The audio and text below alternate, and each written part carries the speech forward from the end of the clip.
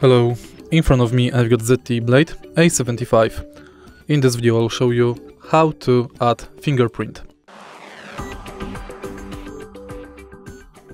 To add fingerprint unlock method, let's go to settings. Now, go to password and security, fingerprint.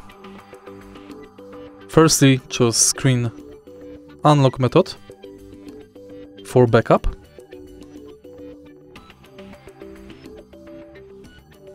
Register. And now enroll your fingerprint on the power button. Tap power button multiple times until fingerprint is registered.